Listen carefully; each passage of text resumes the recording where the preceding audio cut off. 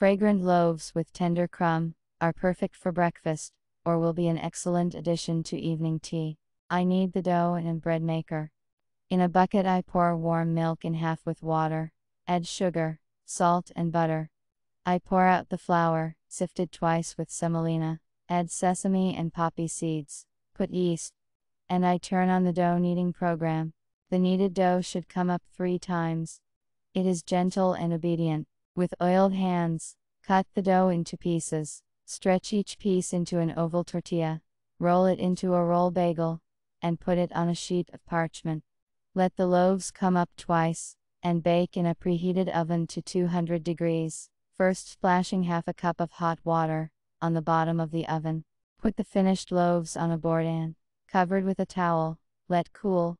Serve the buns deliciously with honey.